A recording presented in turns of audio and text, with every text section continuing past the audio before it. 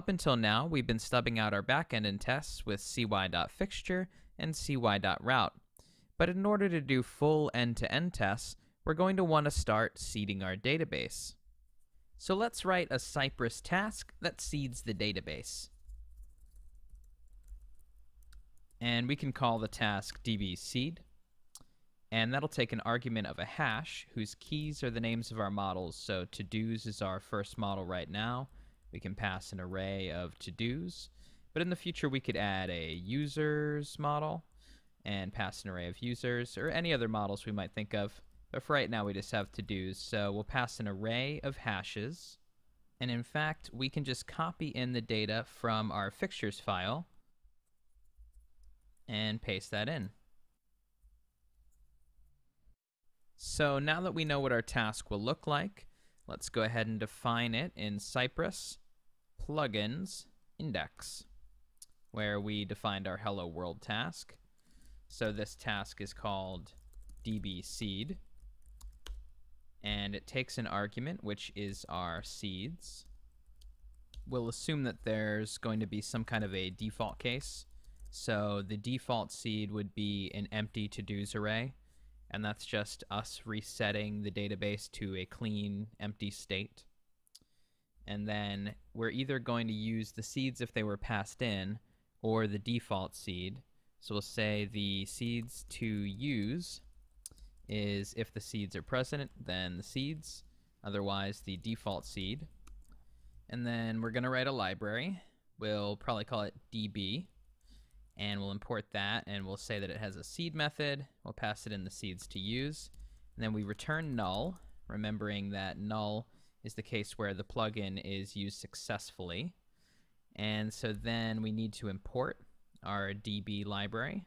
So we'll say const db equals require, and this will be relative to our path. So go up 2, I think. So we have Cypress plugins. Yep, so if we want it to be in our root to this, so we'll call it dbSeeder.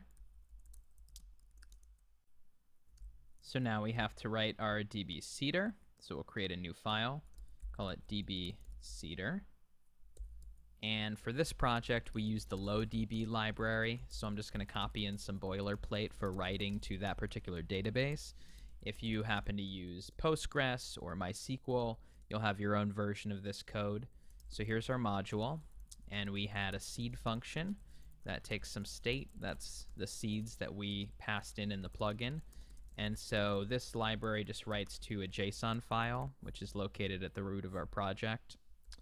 And this is just some more boilerplate for writing to this particular database. So again, use your own version of this code and set state. And that's it. That's all the boilerplate. So then we just have to rerun Cypress so it can pick up our new plugin. And let's go ahead and make sure that we visit the page after we've seeded the database. That way we can see the changes on the page. And we do see them there. And just to double check that this is in fact working the way we expect it to, let's update one of our seeds. And we see the changes reflected. That's great. And let's go into our database file, and we can see the changes reflected in our database. So we can see that in our test file, we're actually able to interact with and update our backend. That's pretty cool. But one problem that we are going to notice is that if we visit our actual development environment, oh no, the changes are reflected here as well. And the reason for this is because we have no separate testing environment. We're using the same db.json file in both our tests and our dev workspace. While every application will have different requirements for separating the dev and test environments, let's go ahead and take a look at some of the basics. So since we're going to have a separate version of the server running for both dev and test, we'll need to configure the port and the database file for each, so we can separate them.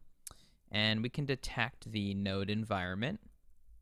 And if it's test, then we will configure the port to be 3001 and the DB file to be db.test.json. Otherwise, we'll just use the defaults that we've used before. And then all we have to do is go through the file, find any place the database is used and replace that with DB file. And you can see it's hard-coded in a couple places, so we just replace these. And then the same thing with the port. It's used down here, so we'll just pass in the port.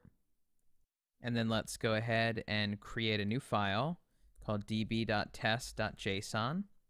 And we can preset that up with an empty to-dos array. Save that out. And then in our package.json, we have the scripts that we run when we actually run our project. So let's create a separate front-end test environment, an API test environment. And we have to pass node env equals test, change the port to 5001 and 3001. And then when we run npm run start, which starts all of our processes, we also want it to start front-end test and API test. So we'll just go ahead and copy these in. And there we go. And then our front end needs to know what the React app API URL is, so that whenever we make a call to the back end, we call this URL. So we want to make sure that we have isolated the locations in our application that actually call the backend. For us, they exist in this sagas file. We have this get base URL, which knows the application base URL and returns it. So for us, we'll just say it's this React app API URL, and if it's present, we will return that. Otherwise, we'll just return this default, which was our dev environment URL. So then when we actually run npm run start, we'll see that we start up 4 separate processes, a front-end and front-end test, and an API and API test. These will all run on separate ports and using separate database files. And when these load up, we'll see that we have a test environment running on port 5001 and a dev environment running on port 5000. And clearly they have different databases here.